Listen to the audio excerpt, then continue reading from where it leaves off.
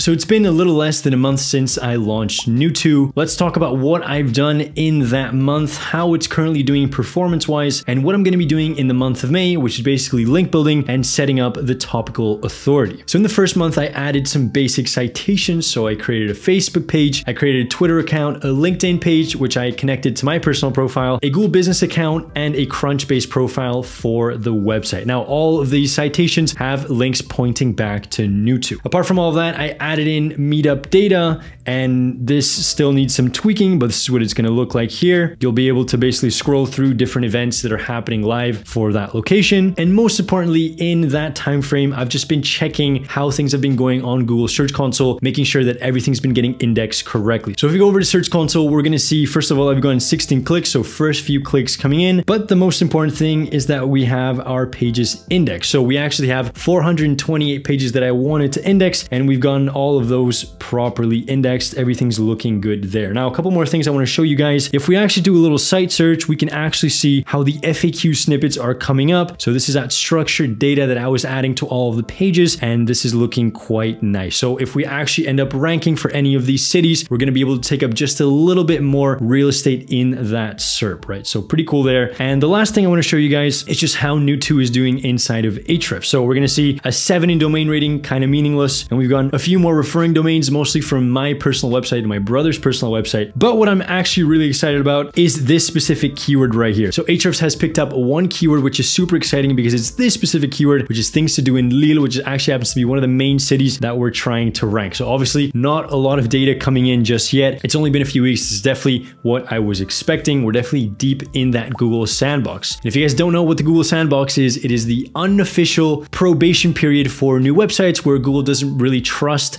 your website, and as a result, it doesn't really send any traffic or keyword rankings your way. Now, let's talk about what my plan is moving forward and how we're going to get out of the sandbox. The first thing is focusing on link building and on building that topical authority. So let's start off with link building. So the first thing is that today, guys, I'm launching on Product Hunt. So if you're seeing this video on May 2nd, you still have time to give it an upvote. And now I'm not really trying to rank #1 on Product Hunt. That's quite difficult, but the higher we rank, the more exposure, and as a result, I can show you guys the results of a solid launch on Product Hunt. Now, my next steps for link building are the following. The first thing is I want to launch a press release. So I've been recommended by Charles Float to use these guys, Magic PR. So I'm either going to get the gold or the silver pricing. I'm honestly ready to just throw money at this project, guys. I want to see this succeed just as much as you do. Now, there's a lot of debate about whether or not press releases are actually helpful for SEO. And in my personal opinion, if you're doing these type of press releases to get do follow links, then you're probably going to be quite disappointed. Because my website is brand new, I basically want it to be mentioned absolutely everywhere and to try and send as many signals to Google as possible that this is a real website and that it's live. And I'm almost treating these type of press releases almost like getting citations, right? So I'm not actually hoping to get high quality backlinks. So apart from this press release, guys, I think this early on, the quality of the backlink matters a lot. So I do want to try and get links from as deep in the niche as possible. So to do that, I had an idea of creating a link bait badge type of strategy, which actually seems to work quite well for this niche. And the gist of that is basically to feature a bunch of local hotels and restaurants and different activities and events, and then reach out to those business owners. This will probably work best with smaller businesses, and send them an email saying that they've been featured in this list and offer a badge that they can put on their website. So TripAdvisor actually does this quite well. They have a traveler's choice best of the best. There's a bunch of backlinks coming to this specific page because people love to talk about their success and how well their business is doing. So I'm quite excited about that. I recognize that a lot of these links might not be super high in domain rating, but they're going to be super relevant. Now, another thing that I can be doing at this time is Hero